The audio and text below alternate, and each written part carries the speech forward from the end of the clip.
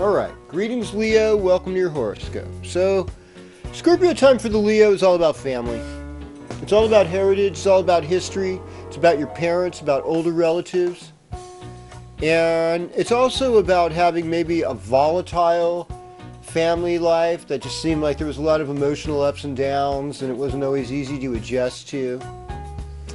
And sometimes, even though you want to escape that in your next life, when you get married and you start your own family, have your own karma, but that could still be there.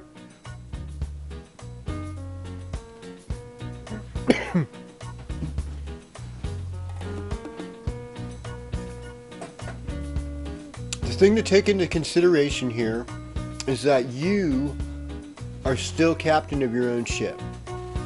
And even though Mercury's retrograde in the 5th house, it tells me that you just need to take some time to work on these creative ideas that have been percolating in your head for so long now.